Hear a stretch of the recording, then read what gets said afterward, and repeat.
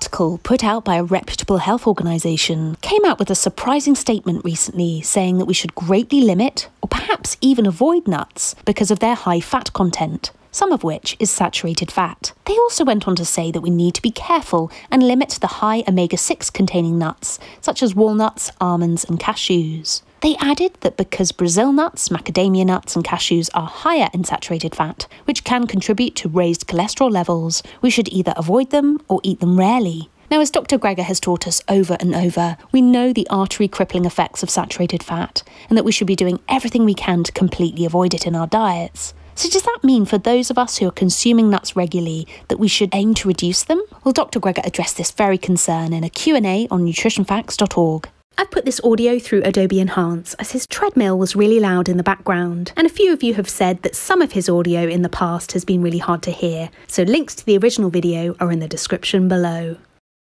What about saturated fats in nuts, walnuts and cashews, or avocados? Right. So when we say, hey, avocados, that's monounsaturated fats, or walnuts, polyunsaturated fats, or, beef, saturated fats. Basically, all foods have a combination of various saturated fatty acids, different kinds of fats. And so it's usually we're talking about the predominance of, so we talk about olives being mostly monounsaturated fats. It's mostly, there's saturated fat in olives, there's kind of a combination of different fats. So wait a second, if saturated fat is bad, what about eating walnuts? Walnuts do have saturated fat. Yes, they have other stuff too, but even though it's not predominantly saturated, wait a second, if I'm trying to decrease my intake of saturated fat, should I avoid walnuts? We say, okay, well, let's take a step back. Why are we concerned about saturated fat? Primarily, it's because it cripples our arteries, increases our LDL, our bad cholesterol. Okay, and indeed, when you eat a steak, right, you get that crippling arteries, you get the increase in LDL. In fact, you get the TMAO, trimethylamine oxide, causes all sorts of other problems thanks to your microbiome of those who eat meat. But what happens when you eat a walnut?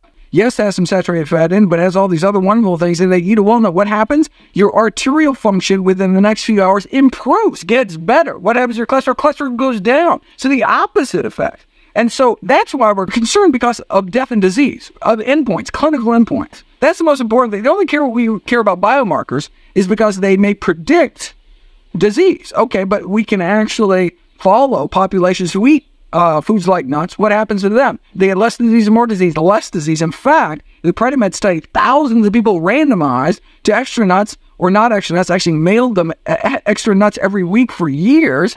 And what happened? Those that ate nuts, half the stroke risk. Meaning, if you don't eat enough nuts, you're doubling your stroke risk. This is a randomized, controlled, interventional trial.